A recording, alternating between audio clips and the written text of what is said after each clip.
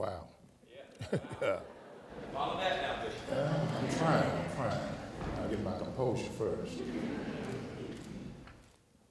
Well, good afternoon. It is so good to be with you here in the North Central District of the South Georgia Conference and to have this opportunity to share with you.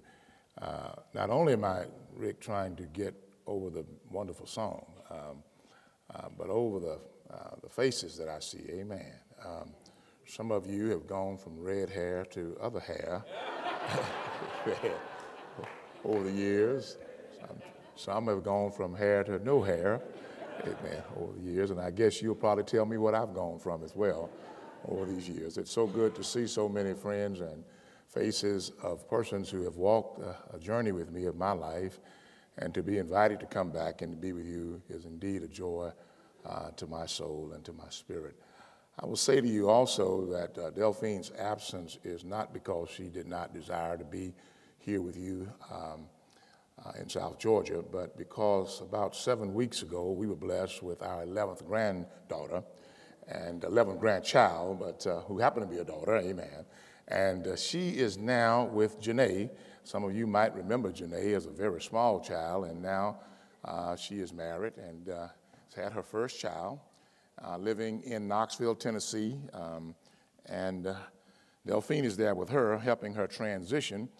This is her first full week. Last week was her first full week back to work after having a child. And this week will be a week that she'll transition from the child being totally at home to spending some time even in daycare. So Delphine is making sure that it's done right. And now I am further down on the totem pole as things go. So she did tell me, however, to make sure that I'll let you all know how much she would love to have been here and to make sure I give the proper wave, okay, to the United Methodist Women. And that's kind of an inside story that maybe some of you all know about, some of you don't know about it. But again, thank you for the invitation, Rick, to be here. And why don't you join me once again in showing our appreciation to the Wesleyans. Amen. Thank you so much. Yes.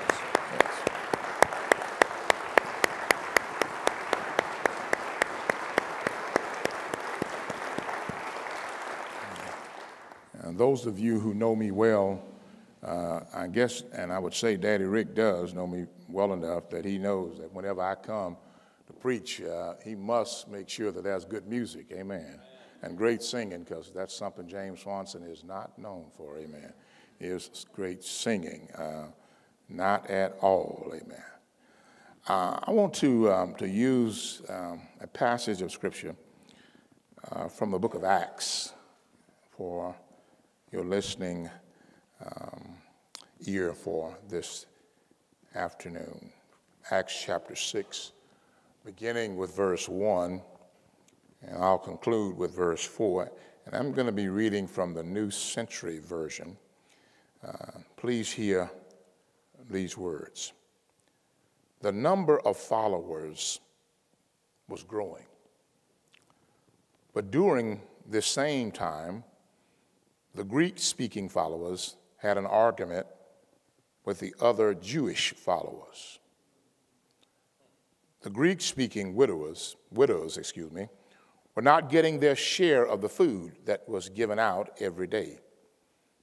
The 12 apostles called the whole group of followers together and said, "It is not right for us to stop our work of teaching God's word in order to serve tables.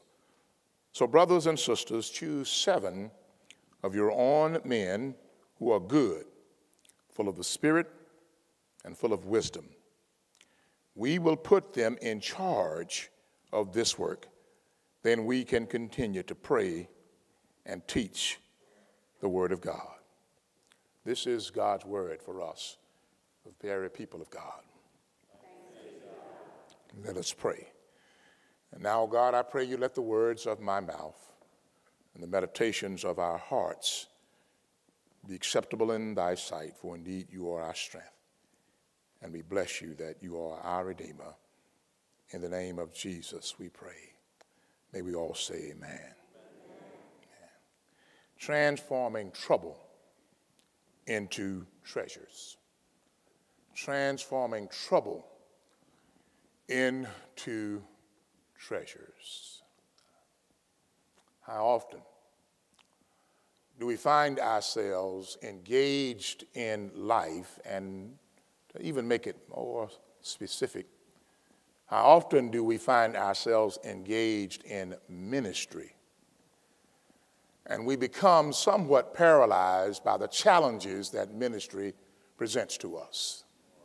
It is very easy for us to do that, to focus our attention on the things that we don't like about ministry, or the challenges, or the squeaky door that seems to always be asking for more oil, or the person who seems to get on your nerve all of the time, or maybe the situation or circumstance or the challenge that keeps coming up, even though you have given it probably more attention than you wanted to. And how difficult it is for you to let it go and to not allow it to distract you from the things around you that are going well. Listen to us and listen well to our conversations. Here we are, people of Almighty God, who claim with every breath in our bodies that we are the sons and daughters of God Most High. Now, there's something about being a son or daughter of God. Even saying that sounds kind of pompous, amen. Kind of places you on a different level, a different plane from the rest of the people in this world. To even claim that somehow there is something special about you. Because when you really think about it, all people of the world, their origin springs from God, amen? Come on, y'all, don't get so stiff about this. This is not one of those pop quizzes that you might have here at Wesleyan that may get you in trouble, man. But we all know, at least within the framework of Christianity, we do believe that every person can find their origin in God. And yet we Christians seem to be really bent on saying that there is something special about our relationship with God that others do not have. Maybe it's because we are not ashamed to claim God as the one who gave breath for us, his own breath, that we might become living beings. And because of it, we proclaim that we are the sons and daughters of God Most High. Now, I would say to you, in claiming that, then that would invariably say that somehow we ought to act like who we claim that we spring from. Come on now. I mean, you heard Rick say I have 6 children, amen, and who I'm so proud of, 2 daughters and 4 boys, amen. And them daughters make sure I don't disclaim them at all, especially when they need something, you know. But it is obvious even when people have not met my children, when they see them, they always will invariably say, oh, you can't deny them, amen. They look so much like you. And even with this new granddaughter that's only about 7 weeks old, I've looked at her real close, and I found my mark, amen. Thing about her that makes her Swanson, amen. She has dimples, and everybody knows that all the dimples in the Swanson family come from me, amen. And so that's my child. So when you claim that God is the source of your existence, every now and then you ought to give some sign to the world that your Creator is alive and well inside of you, and that you ought to at least shine for some kind of light that helps people to see that God is alive in you, in the ways in which you walk, the ways in which you talk, and the ways in which you live your life. Now, I do believe that one thing that I have noticed about God that we need to begin to emulate, and that is no matter what challenge comes to God, no matter how difficult the situation might be, no matter how awesome the opponent might be, God is never at a loss in the midst of those circumstances or conditions. God always believes that God is going to come out victorious, no matter who it is or what it is that God faces.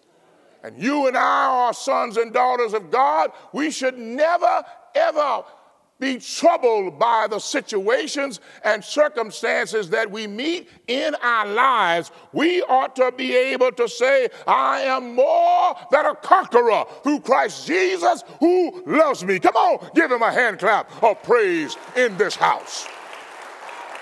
We serve a risen Savior who's in the world today. And I know he lives, and because of that, no enemy who comes against me, his weapon shall not prosper, because God is on my side. And I do know that all things work together for good for those who love the Lord and who are called according to God's purposes. Maybe a little inconvenience might happen. And maybe it might look like there is a delay that is going on. But God will ultimately win. You remember the liberation of the children of Israel out of the clutches of their Egyptian slave masters. Do you remember that? One thing we often forget is that in delivering them, God deliberately chose not to take them by the shortcut. Now, come on, Georgia folk. All of y'all were not raised in the city. Amen. You know about shortcuts. Amen. God deliberately led them by the long way. In other words, it was by no accident that it took them 40 years to get to the promised land, when they could have gotten there in a much shorter time period.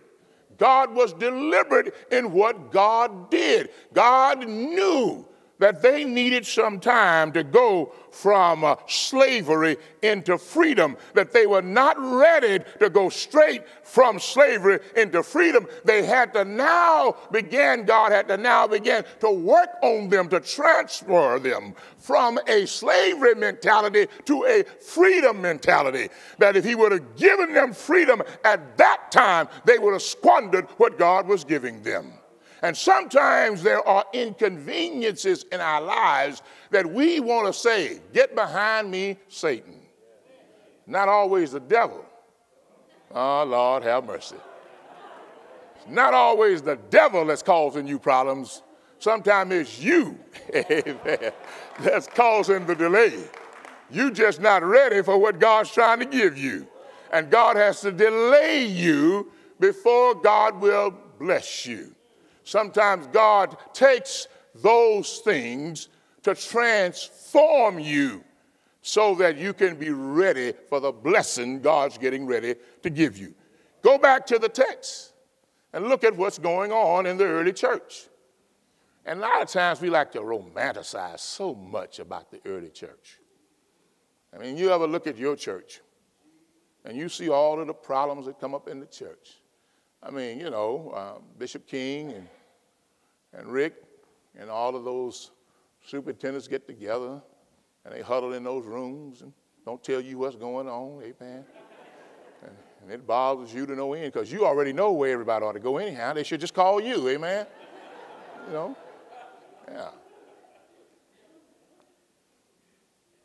And in the midst of all of that, but you look at your church and you look at all of the challenges that are there that you have to face each and every day as that church tries to live out the mission God has given specifically to that congregation. Yeah, I know that there's an overall mission for the whole church, but also each church, as you are planted in a community, God expects you to carry out specific missions in that community. And you need to get busy finding out what that's all about. And so as you look at that, sometimes it looks very daunting. And in the midst of it, as you begin to try to talk about it, sometimes as you see that challenge, there will be those in the midst of your church who will say invariably, we can't afford it. Or it's just too much for us to change. It's too difficult for us to do this. Have you ever thought that maybe the difficulty is really the transformation process? Just listen close. Maybe God has put the challenge there because there is something inside of you that needs to be changed. It's not so much the community needs to change, but maybe the people who meet in the building needs to be changed. Oh, come on, just stay with me a little while longer. Just a little while longer. I'm going back to Mississippi, amen. Just stay with me a little while longer. Maybe, perhaps, maybe God placed those people in the community, not for you to go out and do anything for them, but maybe for them to challenge you so you would grow in the Lord. I mean, isn't that a kind of a unique way of seeing these things? Rather than seeing them as needing you, maybe you need them. Oh, my God. Now, if we turn it around that way, doesn't it change the whole equation? You know, it's sort of like when Delphine and I decided we would get married. It didn't take her long to convince me that I wasn't the great catch, amen. That I really needed her rather than she needed me. Amen. I started dressing better. I started smelling better. I started talking better. I learned how to smile, and I sure enough started eating better. I knew I needed her. Church, have you ever thought about the fact it's not the community that needs you? Maybe you need the community to do what God has uniquely gifted you to do on God's behalf. Give God, hey, a hand clap of praise in this house.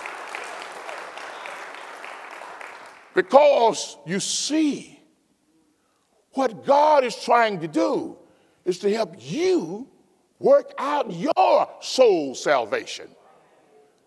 Since you know him already. Oh my God. What happens here, and this is something I like to mess with folk about.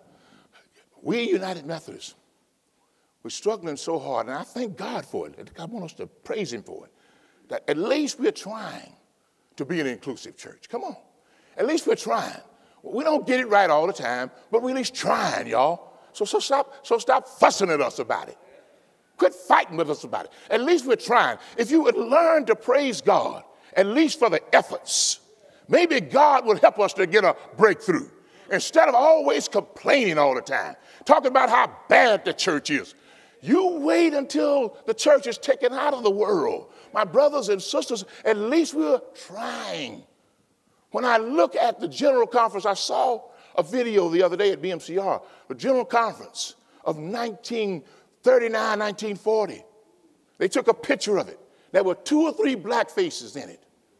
And then the General Conference that we had about 50 or 60 years later, and we had more black faces, we had Hispanic faces, we had Native American faces.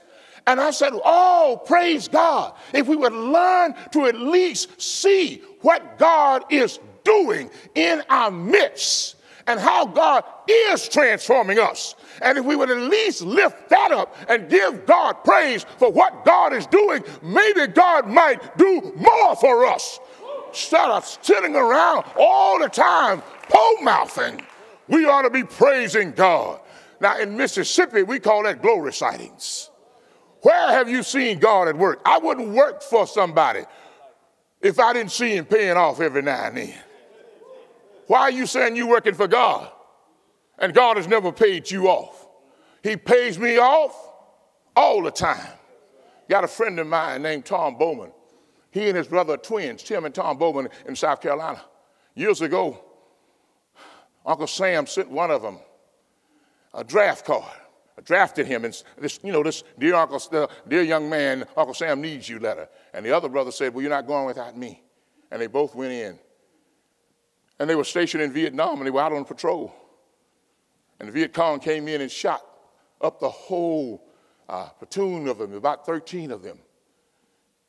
And Tom and Tim, one of them Tim took 7 bullets. Tom took 2. And when the helicopters came in to try and rescue them, they were the only 2 who survived. And they were holding each other's hands. About a year and a half ago, Tom was out riding his bicycle. This is way after Vietnam. And all of a sudden, a pain hit him, and he fell forward, and he was paralyzed from his neck down. Come to find out, this was the aftermath of that shooting that had happened while he was in Vietnam. And the doctor said, had you fallen backwards, you would have severed your clavicle and you would have died. So we were doing these glory sightings during the Gammon Theological Seminary's board meeting. And Tom said to me, he said, well, this is my glory sighting. He said, every morning that I wake up and I open my eyes and I see another day, he said, my hands go up. And I say, thank you, Lord. He said, because if God hadn't been with me in Vietnam, and if he had not been with me when I was on that bicycle that day, I would not be here. Glory sightings are not when God did something spectacular, Derek, and helped you to raise $1 million. But when God gave somebody $1.25 to buy them a loaf of bread that kept them from eating for just one more day. We in the church ought to teach our folk that God never leaves us. God never forsakes us. God is always working on our side. Every Sunday, every Monday, Tuesday, Wednesday, Thursday, Friday, Saturday ought to be shouting day in the houses of the people of God, because we know he is paying off every day. Oh, bless his name. Yes, he is. And when we get more excited about what God is doing in our lives, then the transformation we want to see happen, it will happen. Now, what happens with these folk? They got to fussing over food that was given for everybody. And some unscrupulous person decided they were going to favor one crowd over against another crowd. Isn't that something? Church folk. Church folk playing games. You know, it's all like having the kitchen committee. Amen. You know, and you happen to bake the best German chocolate cake, and they know it. And when dinner time comes after church, and you look around, no German chocolate cake is sitting out there. Well, what happened to the German chocolate cake? It's in that other person's car. Church folk doing all kind of stuff like that. My God. When that trouble came in the church, look how the disciples handled it. They transformed it. Instead of getting into this arguing about who was right and who was wrong, they said, choose among yourselves some leaders who can do it the right way. Every time the church hits one of those walls where we can't seem to get past, and most of the time, it has nothing to do with mission. Most of the stuff we fuss over has nothing to do with mission. I'm going to say it again. Most of the stuff that we fuss over has nothing to do with mission. It has nothing to do. We fight more in church over whether or not the new carpet's going to be green, blue, or black. Come on. Than we do whether or not the kids outside of our doors are going to be fed, and whether or not they're going to see the love of God in our eyes when they come into church. We fuss more over that kind of stuff than we do over whether or not mission is going to happen in our churches. And that stuff stalls us. And do you know people leave church more over that kind of fussing than they do over the mission of the church? All of the time. Because the one who is working against us knows that it's the little foxes that clip the vine. It's the little things that trip us up. And so the reason when you come to the North Central District meetings, you ought to come with some glory sightings about the things that are going on in your churches that don't show up on the payment of apportionments, that sometimes don't even show up about how many professions of faith you've had. It don't show up about how many folk have been baptized, but it shows up when it's an all-white congregation that has learned to accept that there's some black folk in the community, and we have gone out to share the gospel regardless of the color of the skin of folk who are in our community, because we know God is holding us accountable to share his good news, hey, with everybody.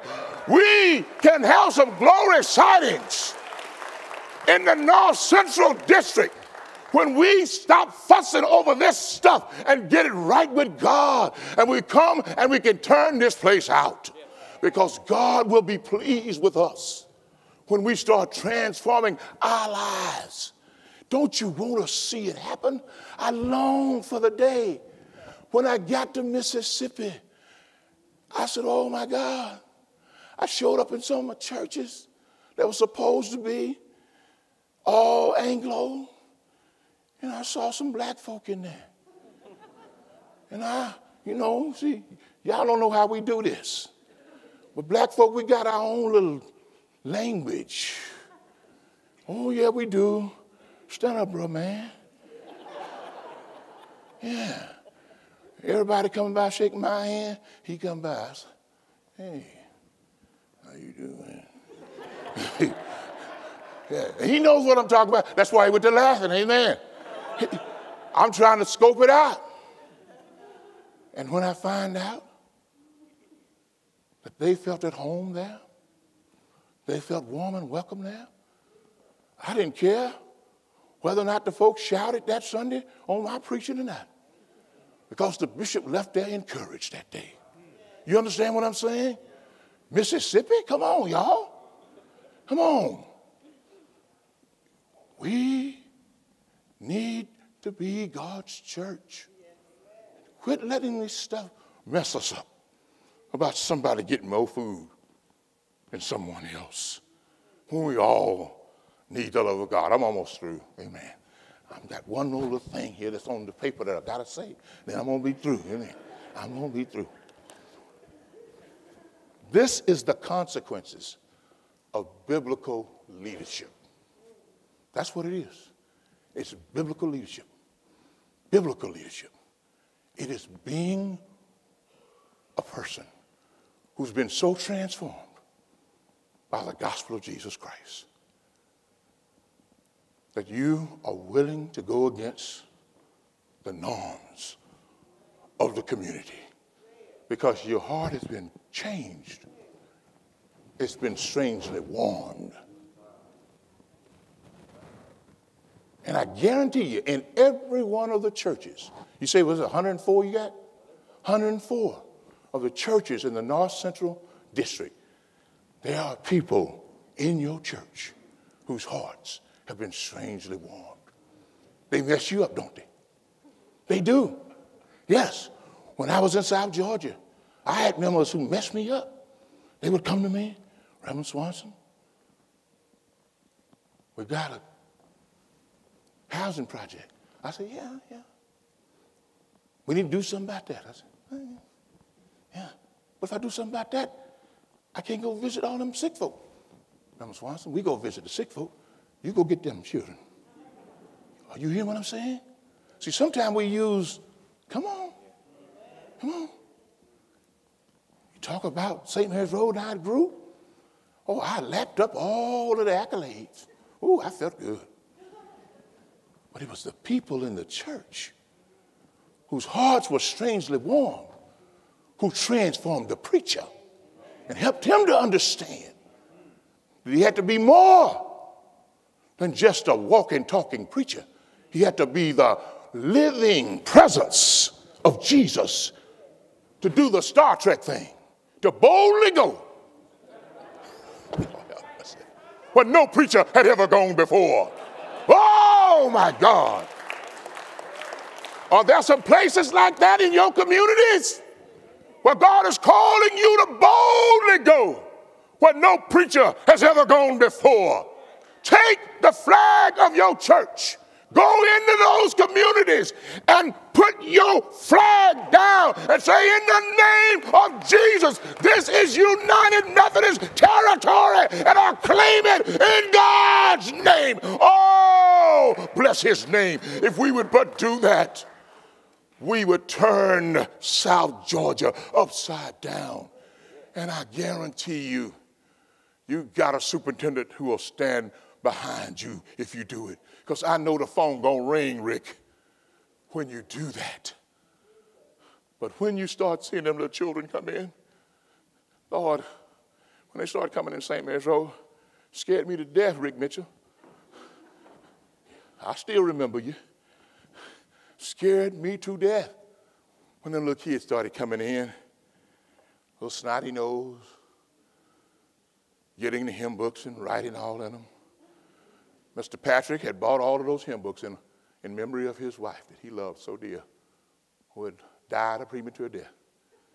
And I was waiting on him to come and tell me about it. But then Ann Justice said, I know how we can fix this. I said, how? She said, let's just buy some coloring books.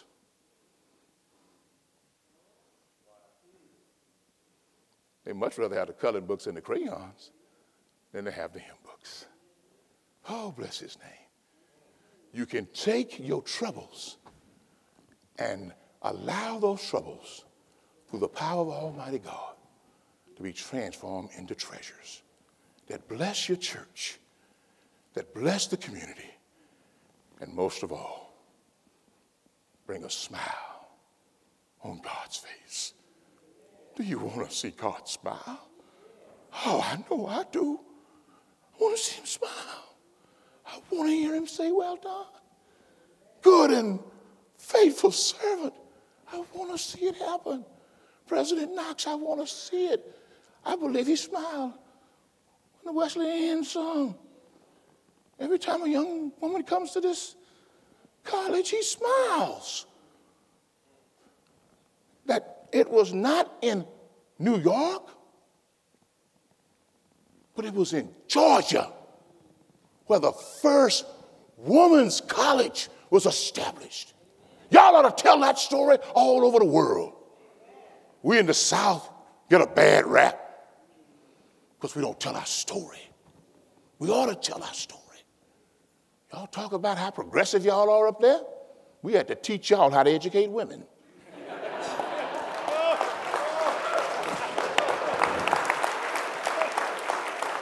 Learn to tell your story. At least black folk and white folk talk to each other here. Tell your story.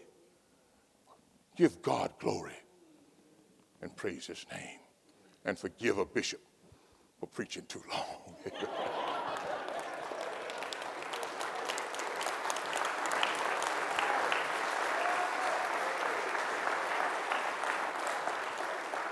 This is how I'd like for us to end together. Rick, if you'll come stand with me. And your district lay leader, if you'll come and stand with me too. District lay leader, if you'll come stand with me. And I'm glad to see you all doing this. In Mississippi, we are really trying hard to model what we call collaborative leadership. Collaborative leadership. Because people need it today, because folk divide us up so much. Clergy and lay against each other. You ever seen a shepherd against the sheep? That's crazy. We need each other. What I'd like to do at this time is this, very easy, very easy, very easy, very easy. And that is for you to search your heart. When was the last time you saw a glory sighting? When was the last time God did something so wonderful in your life? Maybe not what you wanted God to do. God did something wonderful. and you kept that story to yourself and you didn't tell anybody about it. If we would spend more time. No wonder the world is so disbelieving today. We don't tell those stories enough. So I want you to do this for me tonight. Just this right quick. I want you to, if you can and you will, just to stand on your feet. And if you have been somewhat recalcitrant about telling folk about your glory sightings, I want you to be willing to at least say, Lord, I am rather shy about that. I live in a very hostile world today, where sometimes people don't want to hear Christians speak about what God is doing. Help me to find out how to say that.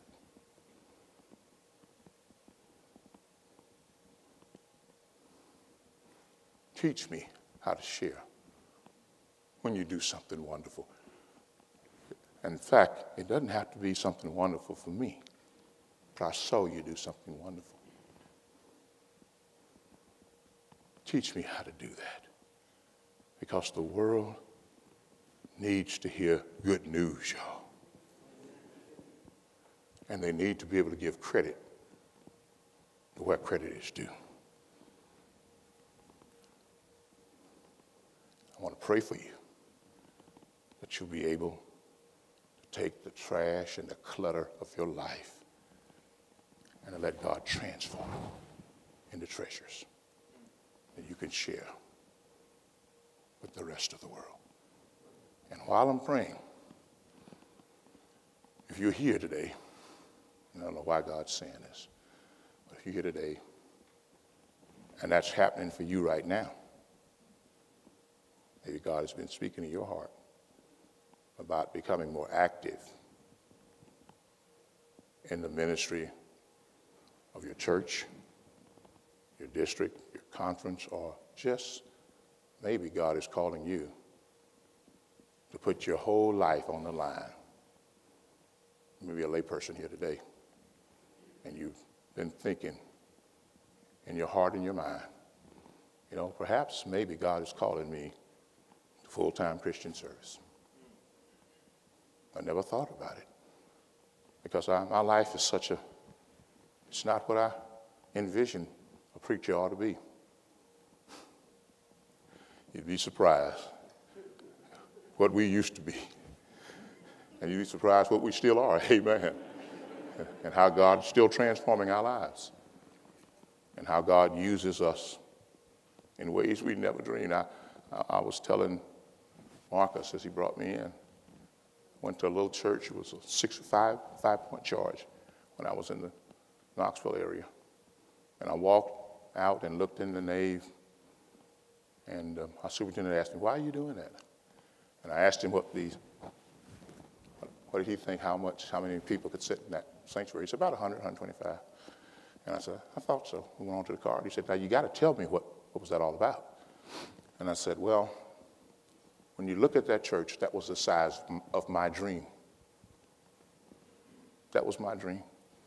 All I wanted to do was to pastor about 100 people. I think if I could ever get a church with that many, I was going to be tough. That's all I wanted. The little church I came from, there wasn't that many people there.